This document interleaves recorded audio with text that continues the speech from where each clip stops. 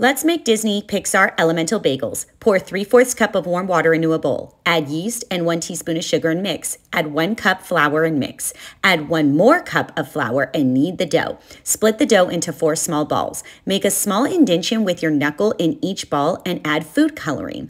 Add a few drops of different food coloring representing the characters of Elemental. Blue for Wade, orange for Ember, green for Claude, and pink for Gale. Mix the color into the dough and roll each of the balls out like a thick worm and connect both ends together. Mix an egg in a bowl, brush on each bagel, and add seasoning. Bake at 375 for about 10 to 12 minutes and enjoy.